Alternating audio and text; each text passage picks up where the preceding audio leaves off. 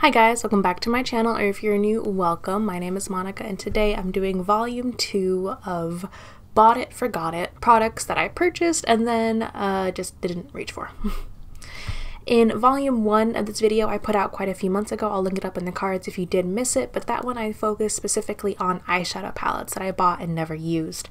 This video I do have 2 highlighters and then the rest are eyeshadow palettes, so it is still mostly palettes that I bought and then didn't use. Or shadows that I bought and didn't use. So before we jump into this video, don't forget to give this a thumbs up if you like this video idea, and if you haven't and you'd like to, I hope you will consider subscribing so that you're notified whenever I post a new video every single Monday through Friday. Okay, so let's go through the 2 highlighters first, and then we'll go through all of the shadows. So the first highlighter is from Jeffree Star Cosmetics. This is the Summer Snow Cone highlighter, and I'm pretty sure I've just swatched this. Not actually used it. I believe I can use it with the light hand. It is a very gold highlight, but that being said, I haven't used it. I really don't think I should have purchased 2 full-sized highlighters because these are gigantic. This is my face and this is the highlighter. It's huge. I do have Ice Cold from Jeffree Star Cosmetics and I've been using that one and I do enjoy it, but that being said, I doubt I'll ever actually hit pan on it. So not sure I really needed this one, but I did like the shade and I did hear that you could use it on lighter skin tones, so it's just been sitting in my highlighter drawer. The next highlighter that I'm pretty sure I used like once and swatched and then never touched again. This is from Geek, Chic Cosmetics, and this is their Moon Tiara Stardust highlighter. So it's from like their Sailor Moon line, and it's just like this really nice silver highlighter, but it's a loose highlighter. And if you've been around my channel for a bit, you know I'm not really a huge fan of loose highlighters. They're a bit messy.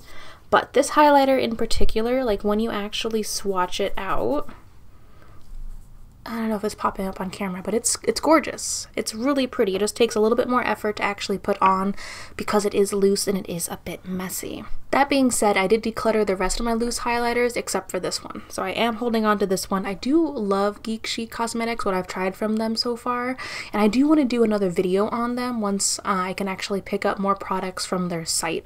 So I did want to hold on to this just so I could use it in that next video, but being a loose highlighter, no matter how pretty it is, I haven't been reaching for it.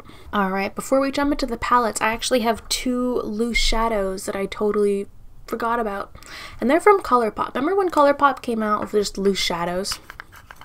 Right? They have like a new product out every week, and this one, I feel like it was hot for 2 seconds and then everyone forgot about them. So I do have the loose shadows. This one still has its like plastic coat on it, but it's still, I still have shadow everywhere, so didn't do that great of a job. So I had the green shade and then I had the shade Honey Pot, which is like the silver. I believe I tried to use the silver, but again, there's still the plastic coating on this. I just think loose products are more difficult to work with just because of, you know, the fact that they're loose. I personally prefer using pressed shadows, and even then I still use a glitter glue on my lid because of how hooded my eyes are and how difficult it is to keep anything on my lid. And on an everyday basis, I'm not reaching for like these more difficult loose highlighters, these loose shadows, you know. So I do need to reach for these because I did pick out 2 colors that I like. I really want to do a Slytherin lookbook video. I think that'd be fun. I got green and silver, so that'll be here at some point.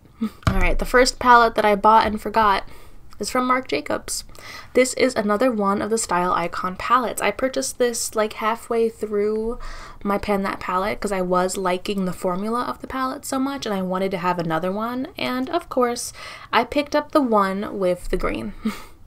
So this is the Style Icon palette in Edgeatorial, and so we have like some neutral shades down here.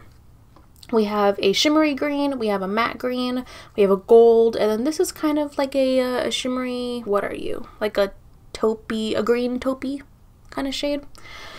They're so soft and buttery, and I love the formula, considering I spent a whole year panning the formula. But I bought this and didn't want to dip in until I had finished the first Marc Jacobs palette, so it's been sitting in my drawer for a while and I still haven't touched it. I do want to do maybe a tutorial, maybe a look, but I am trying to focus on my new Pan That palette, which is Subculture. I'm wearing it on my eyes today. So I feel like I'll get into this palette a little bit more as the year progresses if I ever need a break from Subculture. You know, I know that I like this formula and I like the shades in here, so it's gonna be a good go-to palette, but not right now, and not since I purchased it. The next palette that I bought and forgot is from Colourpop. Again, most of this is Colourpop. This is the Wet palette. So this is from the Bretman Rock and Colourpop collab, and this is the blue palette. I don't even think I swatched this.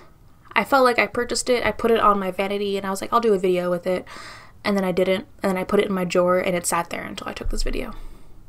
The shades in here are really pretty, but I don't know what it is. I haven't been reaching for my Colourpop palettes recently. I will break this out at some point and use it because I do like the blue shades. It is very, very pretty, but I just, I don't know. I feel like I bought this because I liked the idea of this palette and not like the actual palette.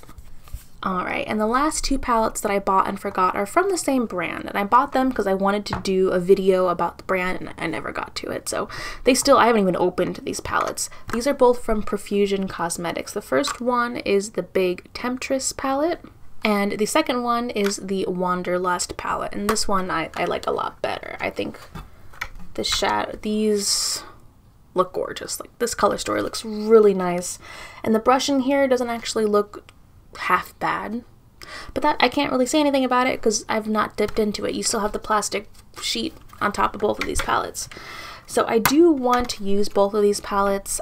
I'm debating whether I want to pick up a couple more Profusion products and then do like a full or as full of a face as I can with them, or if I should just try out both of them and then do a review. I need to do something with them because they've just been sitting in my drawer, not getting any use. So those are all of my more recent products that I bought and forgot and have just been sitting in my drawer like sad little shadows because I haven't used them. I am going to work on using them. My last video, all the palettes that I hadn't used, I did bring out and I did use all of those palettes. So I'm hoping to do the same thing with all of these products. I really want to do this more often, go through my collection, see what I'm not reaching for, see what I just recently purchased that I'm not touching, and use everything. Because there's no reason for me to be buying stuff if I've got stuff in my collection that I actually haven't even used yet. Thank you so much for watching. Hope if you like this video, you'll give it a thumbs up, and I cannot wait to see you in my next video. Bye.